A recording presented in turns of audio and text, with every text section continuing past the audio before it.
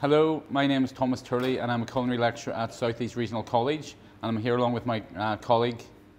I'm Brian McGill, also a culinary lecturer at South East Regional College, and we're here today to do a masterclass on boning, brines and Brines. This is part of the hospitality and tourism recovery program.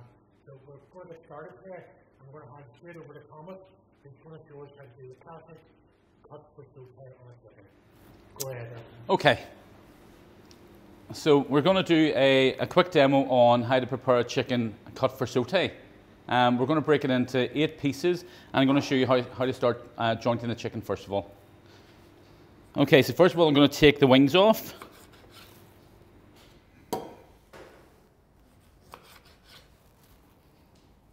And then I'm going to remove the legs. So I'm just breaking the skin gently here. I'm just pushing it back, if you can see, and then this little knuckle comes through there. See, we're not going to cut through any bone at any stage at all. What we're doing is gently cutting through each joint.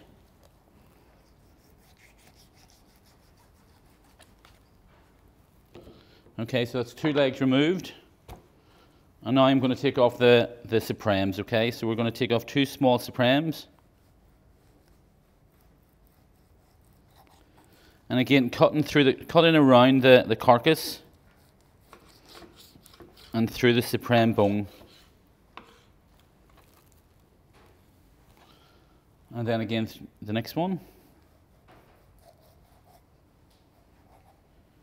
So you shouldn't really hear your knife cutting against any bone.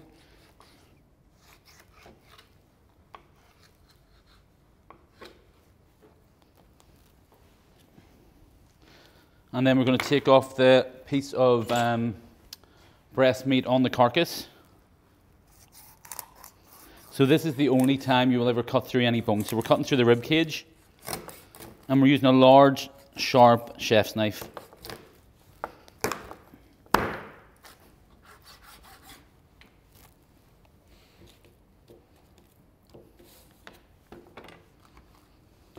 I'm going to separate the drumstick and the thigh. So when you're doing this part, you'll cut through the little white fatty line there. That's your guide for separating the drumstick and the thigh. And again, there's never cutting through any bone. It's cutting through the natural joint. So you're just checking. So you move it back and forward and just cut through the natural cartilage. So we have 1 thigh and 1 drumstick. And we're just doing the exact same thing again. So cutting through that little white fatty line and finding where the joint is.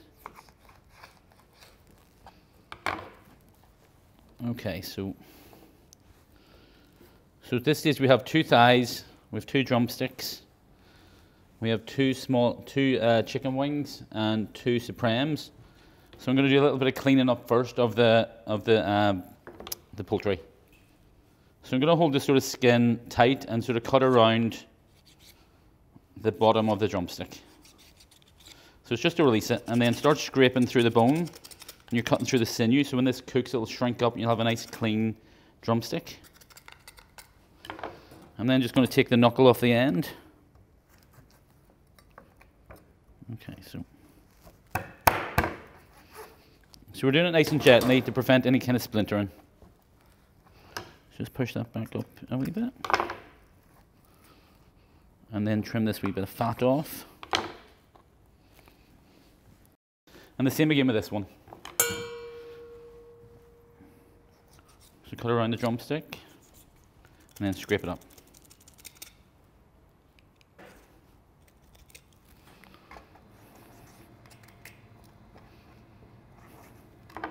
And then trim off the knuckle again. So it should come off nice and clean with no splinters.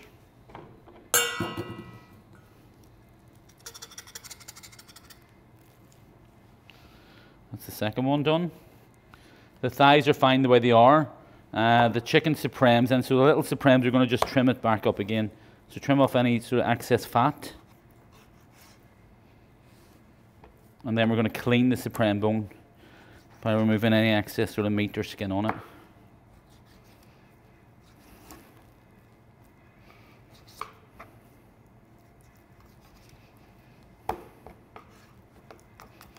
And then give it a little scrape.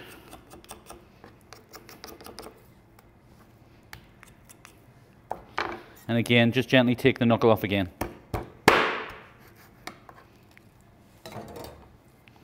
So that's one sort of mini supreme. I'm going to pop that down here. And again, we're doing this exact same thing again.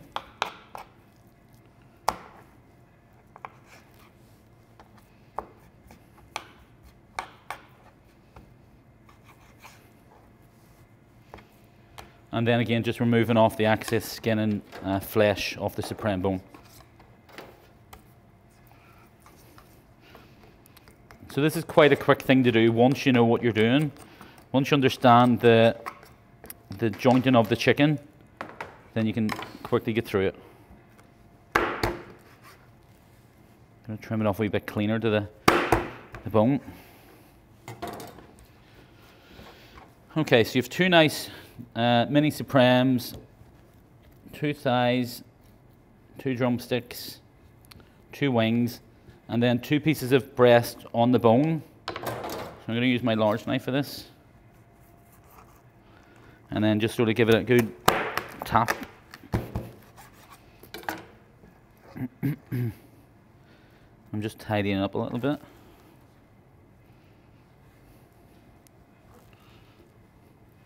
And then with the last piece you have is the carcass. I'm just going to quickly take the excess skin off it, and we're going to cut it into 3 to make some nice fresh chicken stock.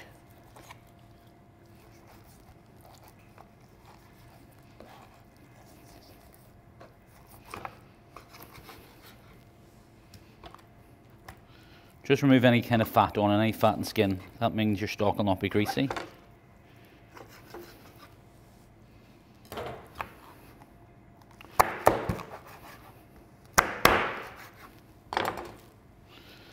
And then that's your chicken cut for sauté. So it's cut into 8 pieces. So you have 2, 2, 2, and 2. The wings can be used for stock, or you can also make them into little lollipops. And then the carcass will be used for stock. So the chicken cut for sauté will also be brown meat and white meat. So you'll have 4 pieces of brown meat and 4 pieces of white meat. So that's it. Thank you.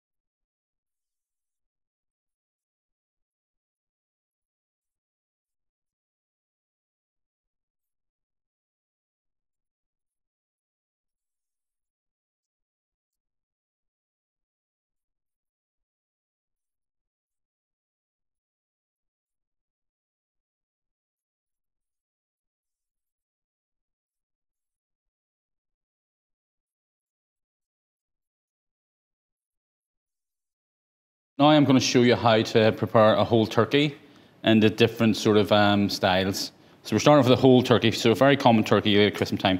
I'm going to take the legs off, the wings off, and remove the breast as well. And I'll show you different things while we're going through it. So first of all, again, so it's just like a larger version of a chicken. We're going to go through the exact same way and the exact same joints as well of the turkey. So first of all, we're going to remove the wings. So it's the first wing off there. And I'm using a thin boning knife, just so I don't damage the meat at all. So again, let me see. So I'm finding out where the joint is and cutting through the joint.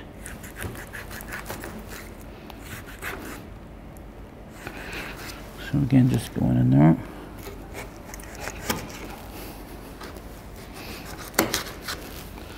So second wing off. Then we're going to remove the legs. So again, like a chicken, you're going to break the skin first of all. With it being a larger bird, you sort of need a wee bit more effort. So breaking the skin and pushing the leg back just the way we do with a chicken. So just and then cut around. Push it back till you see the knuckle come through, and then just cut around it then. That's our first leg off. And again, the exact same way. So breaking the skin and cutting around behind the knuckle and pushing it back until you see it popping through. So you'll see this little knuckle popping through there, and then cutting around behind it. Okay, so this becomes a crown, so that'll be your crown of turkey you would get at Christmas time. So you can roast that in the oven, you can put a little bit of butter under the skin, season it. But we're not going to do that. We're going to take the actual turkey breast off. So again, running down the middle of the turkey and taking one side off. So one right down the middle. And then just gently, sort of using your knife, just remove it from the rib cage. So you're going as close as you can to it.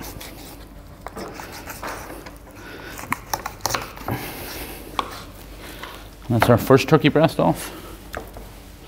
And the exact same thing again on the other side. Cutting right down.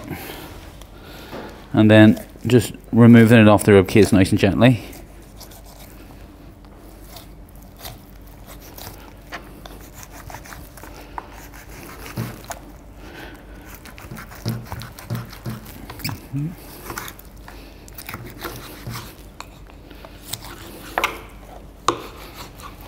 So you have then your two turkey breasts off. Then again, you can cut the crown or cut the carcass. Just take a larger knife this time. So you're going to cut the carcass down and break it off.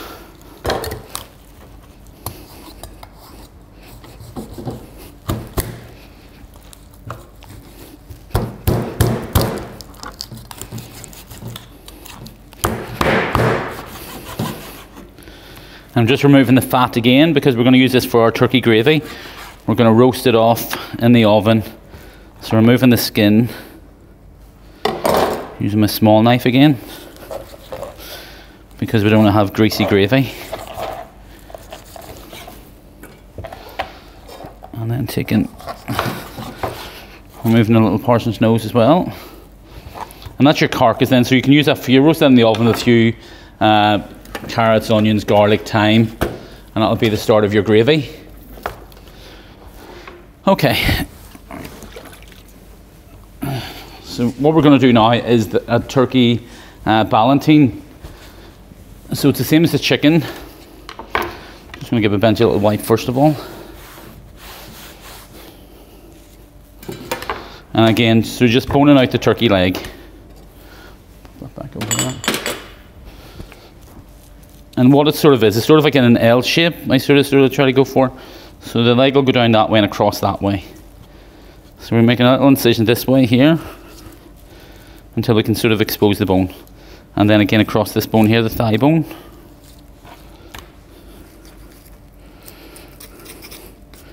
And just rub your knife until you can actually see the bones. You're scraping against it and it exposes it for you.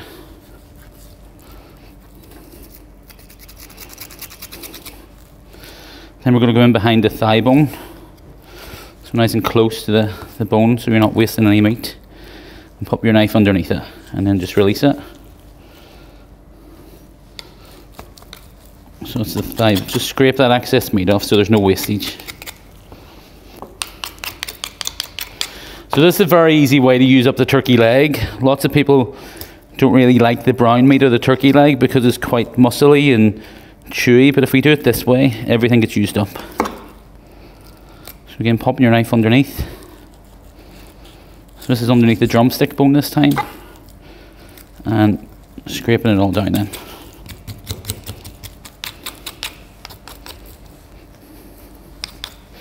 So then this part is a little tricky bit. So you're cutting around the little joint where the thigh bone meets the drumstick bone, and we're just going to try and release it. So just take your time and remove it nice and gently. So you're just going around the little knuckle part here. And sometimes it will leave a little bit of cartilage, so we're just going to check and take that off.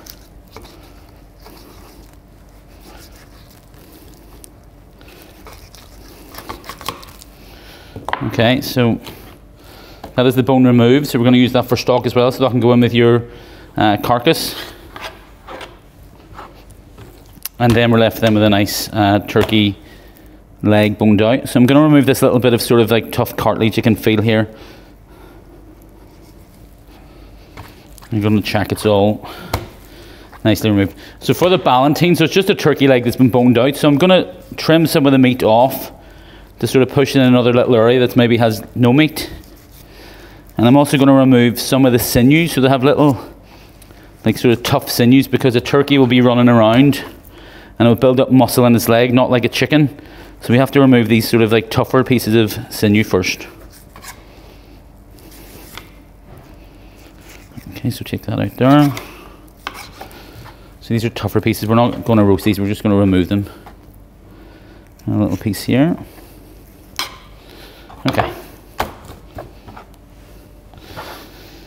So that's our piece of, so that's our turkey leg boned out. So what we would normally do is bat it out. So you could use like a wooden, like a rolling pin or a metal batten to batten it out. So what I'm going to do first of all is season it, and I'm going to show you how to roll it up then. Okay, so we've got a little bit of salt and pepper. So I'm going to put a little bit of salt and pepper on it first.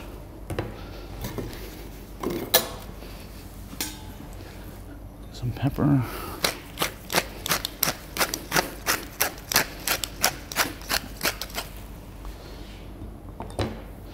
And then we're going to roll it up into the ballantine shape. So I'm going to use some cling film for this part. So lift this over here, and then I'm going to get some cling film. So we're going to pop our cling film down, and pop our turkey leg on. And then we're just going to roll it up. So you can stuff it at this stage. You can stuff it with a nice cranberry stuffing. You can also stuff it with just a nice sort of like breadcrumbs, sage, and onion garlic, or even just make a turkey mousse. So you can use some of the leg trim. You can trim some of the meat out and put it in a blender with some seasoning, a little bit of egg white, a little bit of cream, and just make it into a nice light turkey mousse. And then put some maybe flavors in it then, some nuts or fruit, dried fruit in it. And then you place it in this and you can roll it up. So I'm just going to show you how I would roll it. Okay, so we're just going to roll it into the ballantine. So you start off by rolling it into a nice shape. So you're getting into like a sort of a turkey sausage sort of type of shape. And I'm just going to bring the cling film back and sort of then roll it like this. So you're rolling it and then pushing the air out, and then rolling and pushing the air out. And we're going to do this maybe about 5 or 6 times. I'm going to stop and put that there. And then what we're going to do now is just tie it then. So I'm just sort of tightening it first. I'm going to give my hands a little wash.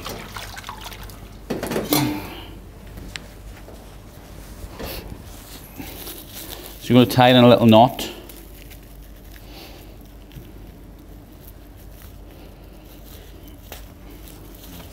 And then tie it at the other side in a little knot.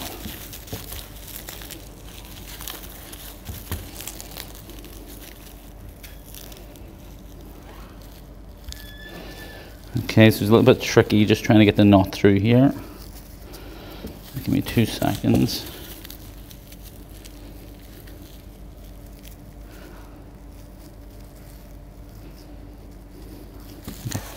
So that's what you have. So you have the turkey leg sort of boned out, roll and cling film the shape. You can pop it in the fridge overnight. The next day you can poach it or steam it, or else wrap it in tinfoil and just roast it straight in the oven with the turkey breast. So that's the Ballantine. I want to then show you how you can just separate the turkey leg. If you don't want to go to all that hassle, you can just separate it. So it's again just like the chicken leg. So removing any sort of excess sort of fat on it there, and again cutting through this sort of nice wee sort of fatty line here will sort of let you know that's the drumstick in the thigh. So I'm just finding a little joint here.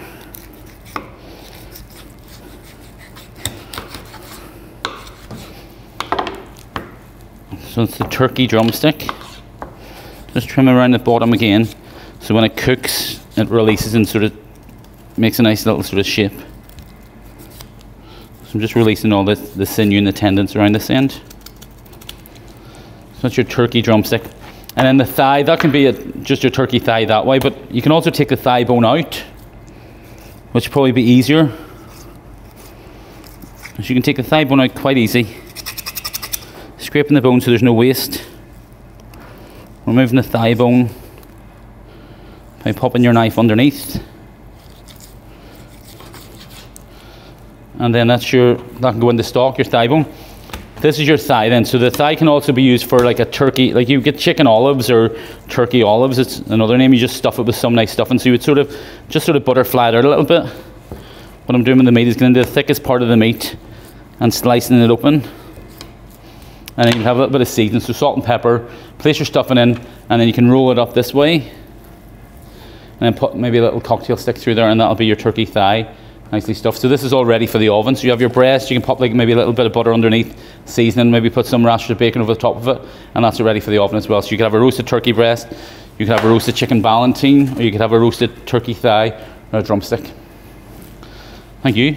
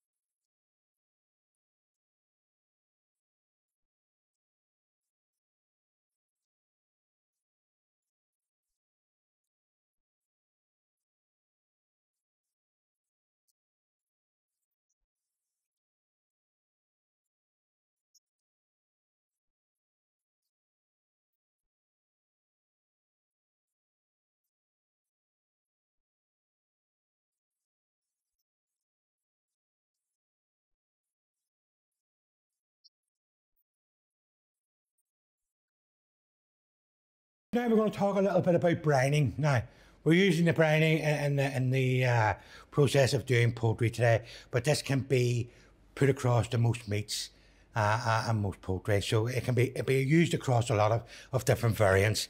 So first one we're going to talk about is a wet brine. Okay, so this wet brine, all we've really done here, and there will be recipes posted up, because if I went through all the ingredients with everything, we'll be here all day. Okay, so our wet brine, basic, 150 grams of sugar, 150 grams of sea salt, litre of water. Bring your water to the boil, put your sugar and salt in. Once it's soft, take it off the boil, and then cool it down straight away with a bag of ice. Just the ice straight into it, and that helps cool it down. So you don't have to wait about donkeys for it to cool down to use it. Okay, so it's actually about 2 litres of water you're using, but boil one, put in a bag of ice, that brings the temperature down. Now, everybody has their own variants on it, and this is where you need to experiment. You experiment yourself and see what flavours that you like to impart into it. Now with this one, what I've done there is I put some bay leaves in it. I have put some black cardamoms, because I love black cardamoms. Some cloves, a wee bit of star anise, cinnamon stick, and some thyme. Okay, brought that to the boil, infused it, put my ice in, leave that to cool. Okay, now if we're brining poultry in it, what we would do, we put the poultry in and leave it for about 12 to 24 hours. Obviously, I've done a lot of that yesterday, so I've just saved some of this for us today to show you it. At least 12 hours. Okay, now what that'll help to do, it'll help to keep the moisture in. Okay, when you cook, it'll be less forgiving. You get nice moist poultry. It also helps to impart flavour in it, and that's why I say mess about with it. I mean, you put a bit of lemon zest in there, whatever you think, and what you think about the finished dish as well, what actually goes with the finished dish. You can help put those flavours in and marinate those flavours in earlier. Say 24 hours is a good time to have it in. We're now going to move on to, it's more like a dry brine, like a cure.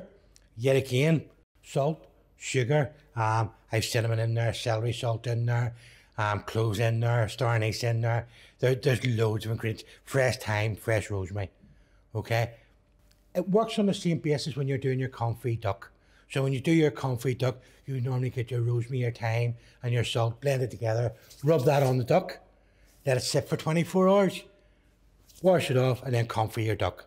Okay, so it works on those same bases, but I wish I had the smell of it in here, because the smell of this it's astronomical. It really does, and it imparts so much flavour. Thing you have to remember, if you're using this for the likes of steak, seasoning the steak, don't salt it again. Okay, if you're using this as your marinade, don't, because there's enough flavour comes out of that. What I would do, I would use this quite a bit with turkey. So I will show you how to do it with turkey today. But the turkey breast, dust my cling film with that, wrap it, leave it for 24 hours, take it out, give it a wee wash off, and then roast it. And the flavour is astronomical. But it also helps to seal in the moisture. So you're adding flavour, you're sealing in the moisture, you're making it a lot easier and unforgiving. You're making a better experience for the customer as well. And these are things you can mess about with. What you have to do is follow the sugar-salt ratios, because the sugar and the salt ratios are the things that seal in those moisture. Okay, they seal in the moisture. The rest of it is just extra flavour. So that's where you can start messing about. You use your chef knowledge, have fun, and that's what it's about. Okay, so that's our brines. We sort of talked a bit about them, say a good 24 hours, but 12 hours will do. Okay, what we're going to do now, we're going to set these aside, and we're going to start making some recipes using the techniques and the skills that we've already shown you, and showing you how you can use those to move your business forward and maybe put something different on your menu. Okay, so we'll be back very shortly with some recipes.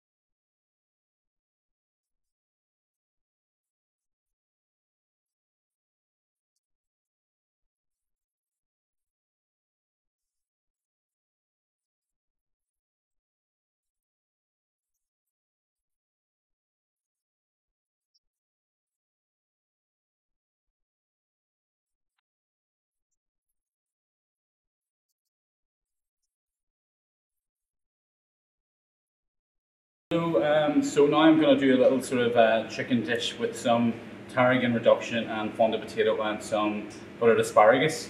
So I'm just going to quickly show you how we seal the sort of chicken first, okay? So we've got a chicken breast here, and I'm going to just quickly salt and pepper it.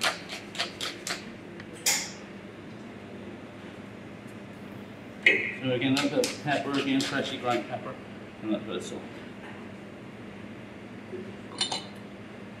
Then I've got a sort of a hot pan already on, so a non-stick pan. I'm going to just take it off here for a little second. And then I'm going to place the chicken supreme, so it has a little supreme bone on it, and no skin, just a little bit healthier. I'm going to just place the chicken into it. I'm going to use that in a bit, so I'm just going to wash my hand for a second.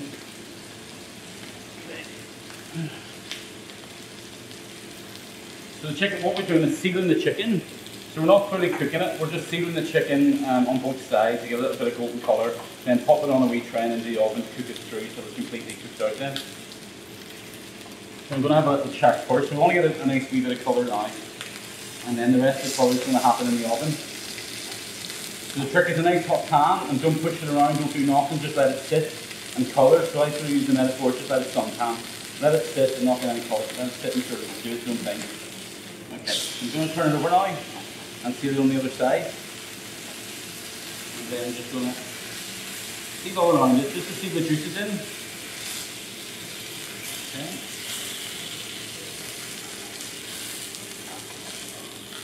And that's it, it's ready. So it's ready for the oven now, so I'm going to just pop it into a little oven over here.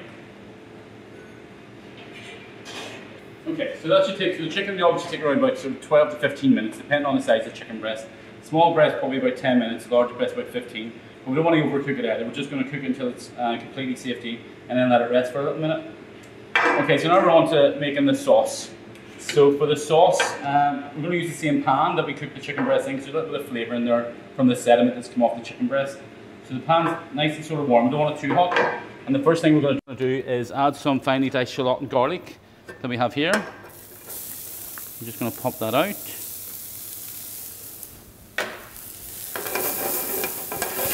And we're just going to let that gently sort of sweat. Okay, so you're not looking at any colour, you're just looking at it to soften down. And it's sucking in all the sort of chicken flavours and juices that was in the pan already. The next thing we're going to do is add a little bit of white wine to it. And again, it's on a high heat, so we're letting that reduce. So we're making a natural reduction sauce. Instead of a heavier sort of flour-based sauce, we're making a nice wine-reduced sauce. So a little bit more wine. And again, letting the reduction happen. So we need to let the reduction happen. Otherwise, you'll get like sort of a winey flavoured sauce. This is going to reduce a lot of the winey flavour off it. Okay, so you can see the wine's nearly almost reduced. It's sucked up by the shallot. Now we're going to add some nice fresh chicken stock. So this is the basically a very basic, simple sauce. It's always the same sort of method. It's sweating off your aromats, your shallot, garlic, whatever else you want to put in there. Then you're going to add some wine, and then you'll add a little bit of chicken stock. And we've already got a really nice base of our sauce. And then we're going to add some double cream then. So we have some nice heavy cream. It's important you must use double cream because it can boil. You can cook with double cream, but with whipping cream or single cream, it'll split on you. So I'm getting a nice bit of cream.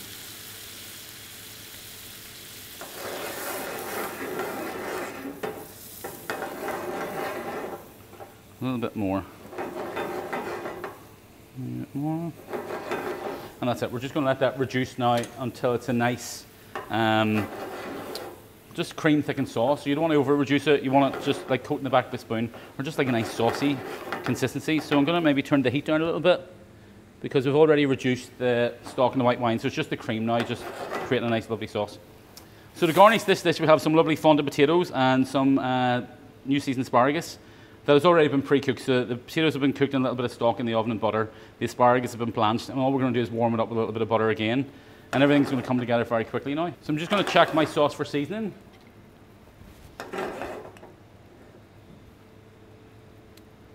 Yeah, so it needs a little bit of salt and a little bit of pepper. So a little bit of pepper first. And then a little bit of salt. So not too much salt, you don't want to over reduce it. Usually the common fault would be adding too much salt and then the sauce reduces and it gets too salty and you can't do nothing about it. So we're going to heat my dish up first as well. Okay, I'm going to knock it back with a tiny bit more stock.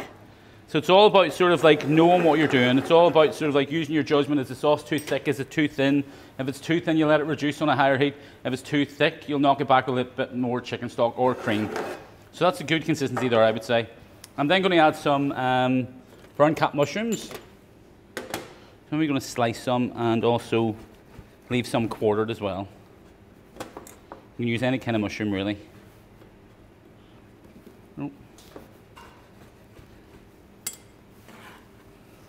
So just pop them in because mushrooms are just really water, so they cook in seconds. I'm going to add some quartered mushrooms as well. And again, let that cook. Knock it back again, another wee bit of stock. Okay. And then I'm going to add some freshly shaved tarragon. So we're not going to mush it, we're just going to shave it. So it's nice and bright green and it's nice fresh tarragon flavour as well. So just pop it in there. And then we're going to finish with some chives, some freshly shaved chives as well. That can all go in there. Okay, so now we're ready to plate. I'm going to grab a nice chicken breast I cooked just about 5 minutes ago. So just so it's nicely rested, it's fully cooked, it's nicely rested, it's ready to serve now. Okay, so I'm going to do a little bit of plating up. So the sauce is perfect, so I'm just going to take it off for a little minute. So first of all, I'm going to put a little bit of potato in the center or in the side, and we're going to arrange it in maybe threes. A little bit of asparagus coming off the side. So it's really just for different shapes and design of the plate. And then I'm going to just pop the chicken breast in the center. So it's a nice, lovely chicken breast. The asparagus up there. And then just tasting the sauce before it goes on. So it's really important before anything goes on the plate. We're going to just have a final wee taste of it.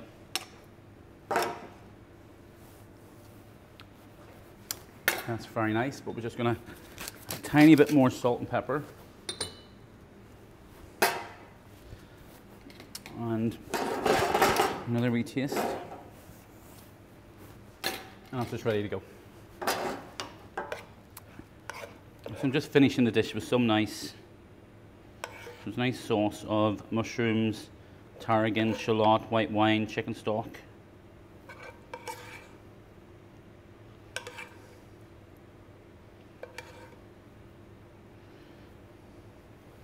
And that's it, dish ready.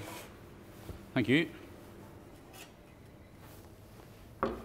So now we're going to make a nice chicken stir fry. So this is a very quick dish.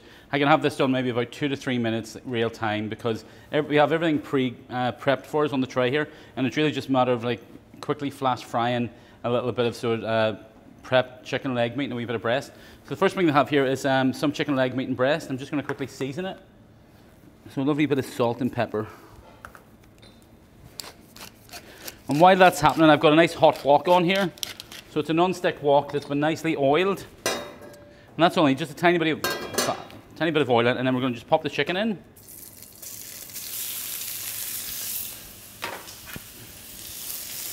just going to give it a quick shake with the tongs. And that'll just sit for a minute. We're just trying to get a wee edge on it, a little bit of sort of colour as well. But again, this will cook in 1 to 2 minutes. Very thinly sliced chicken. And we're just going to mix it with some lovely veg. So we have some lovely noodles, some colourful peppers, spring onions, red onion, asparagus, carrot, a little bit of pineapple, some sweet chilli sauce, some honey and soy, and we'll finish it with some nice microcress and sesame seeds. So a nice bit of colour on your chicken. And give it a wee quick stir fry.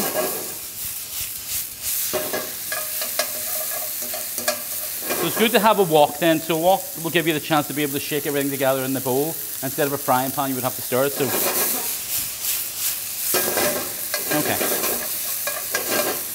okay, so that's that started. Next thing we're going to put in is maybe the firmer veg. So we have peppers, asparagus, carrots. Everything is cut quite thin. That's the important factor when making a stir fry. Everything needs to be cut thin so that you can actually stir fry it in a matter of minutes. Okay.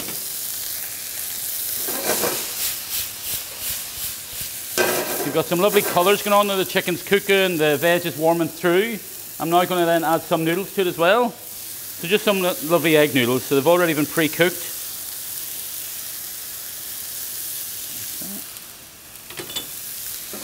And again, just stirring that in. A little bit more seasoning. The veg is mainly 90% water, so it's really important we get a good bit of seasoning in. Okay, and maybe a touch more oil.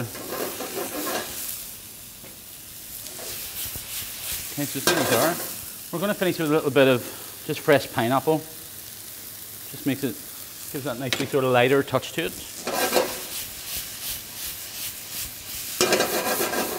And then I'm going to now add some sweet chili sauce, just your normal sweet chili sauce you'll get from any supermarket, the Asian supermarket. Give that another wee stir. So again, it's only maybe taking us a minute or two.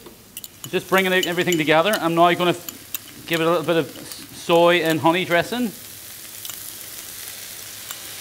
I'm going to add all that in.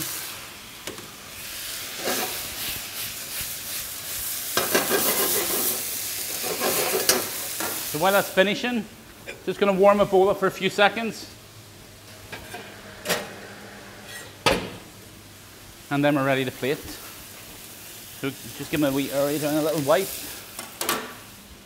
A nice underplate for my stir fry. And that's just ready. Okay, so the china just takes a few seconds because it's quite expensive china and you don't want to crack it or break it. So now it's just a matter of building it up in your bowl. So we're going to start with the noodles and keep it maybe in the center and just keep piling on top.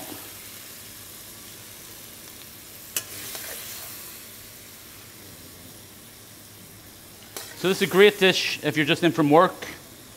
You can't be bothered cooking a whole meal. You can buy your veg already pre-cut. And just bring it together in the pan.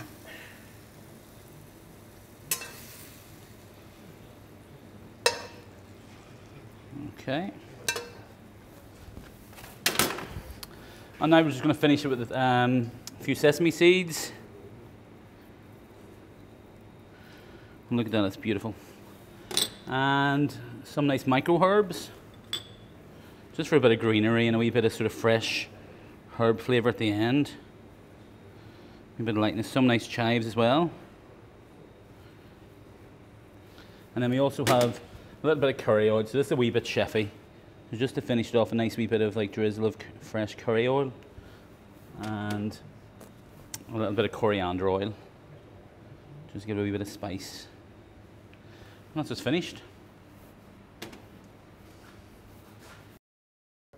So as we come to a close on our masterclass of birds, brining and boning, I just want to take this opportunity to thank you from all the team at SERC in the Hospitality and Catering Department for tuning in, and hopefully you've picked up a different skill.